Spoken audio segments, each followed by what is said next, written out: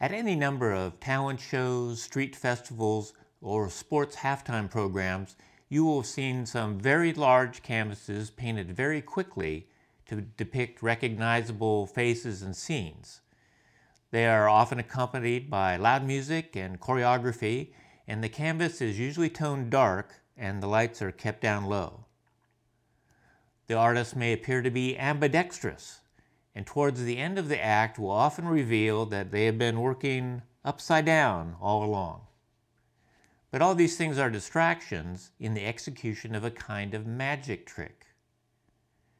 The artist has only one thing that must be achieved, and that is to get a few carefully designed abstract shapes on that canvas within the time limit.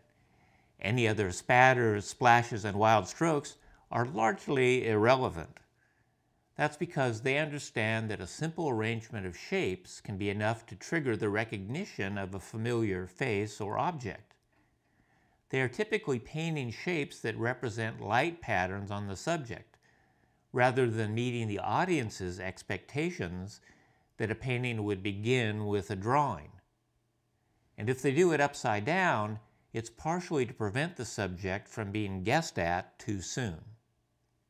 So, how do they achieve this? Well, of course, they've had plenty of time to prepare and to rehearse. A photograph has been reduced to just two values, dark and light, and edited so that a bare minimum of shapes are being used. These are then scaled up to the size of the canvas, and from the performer's point of view, they become just a set of abstract blobs that will need to be filled in. This young lady was candid enough to describe her method. She practiced by doing many repetitions of the same image to fix the shapes in her mind.